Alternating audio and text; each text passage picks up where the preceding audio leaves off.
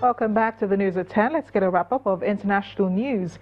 Joyce Ohaja is in London. Around the world in 5. Good evening from the Channel's newsroom in London.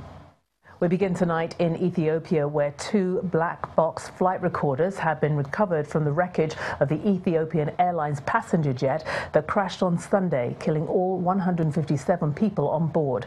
The plane came down just 6 minutes after takeoff from Addis Ababa en route to the Kenyan capital, Nairobi.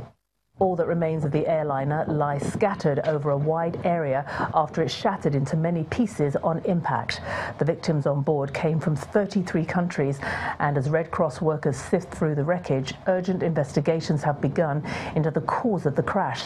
This had been one of the latest Boeing 737s, the MAX 8, and it is the second of this model to have crashed in the past 6 months.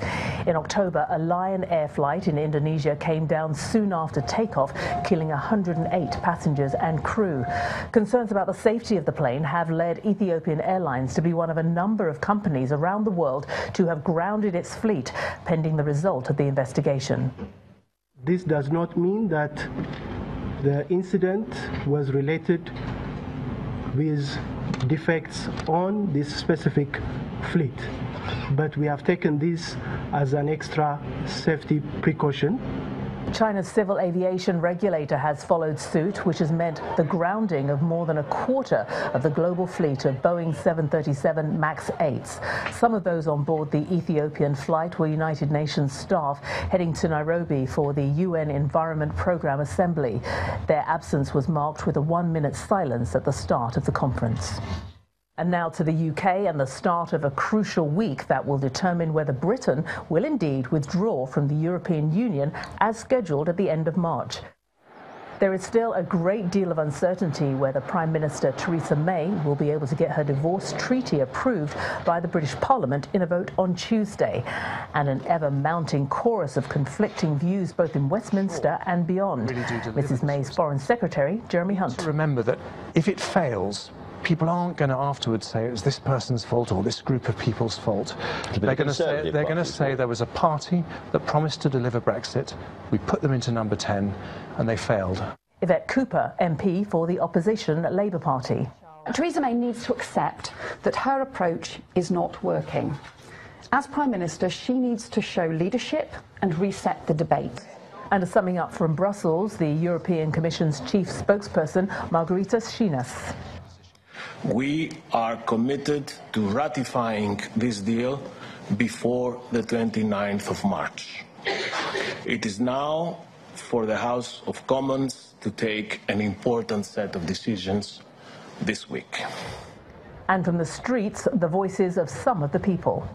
Get on with it, do a good deal, get the whole bordering island sorted out, and just get on with it. So, at the end of the day, March, is it the 29th? We should be out. That's it. Swim or sink then. Now to Venezuela and the continuing crisis caused by the blackouts, which have plunged the country into a 5th day of power cuts and chaos. The power outages have impacted on every aspect of people's lives, and there are reports that they are causing deaths too, with hospitals struggling to maintain essential services. Fury and frustration on the streets of Caracas. The National Guard rounded up more than 40 people believed to have been involved in the looting of local shops. And in other stores without refrigeration, already scarce supplies of food are left rotting on the shelves. 2 Belgian women who joined Islamic State in Syria are appealing against a court decision to refuse to allow them to return home with their 6 children. Tatiana Wieland and Bushra Abulalal, both aged 26, are now living in Ain Issa camp in northeast Syria after fleeing the conflict zone and surrendering to Kurdish forces. But I think we are already getting punished for our mistakes by being here. We are here for 1 month, for 1 year and a half, and this is really, really torture, mental torture, physical torture. Both their husbands were killed in the fighting, and they now say that although it will be heartbreaking, they are prepared to send their children to Belgium for a better life and stay behind if that is the only option.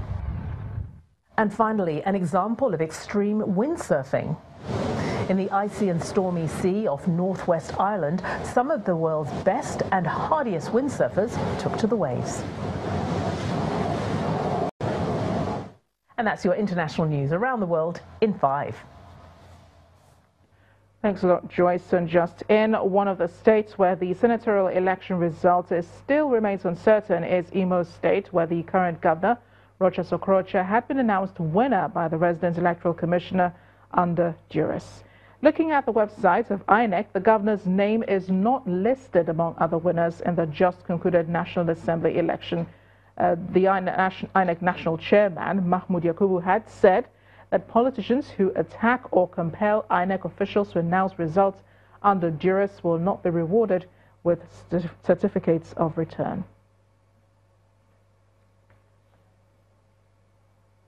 And the main news again. INEC has declared governorship results for 6 states inconclusive. The states are Sokoto, Plateau, Bauchi, Adamawa, Benue and Kano. That is the news at 10 tonight. Thank you for watching. I am Amarachi Ubani. Good night.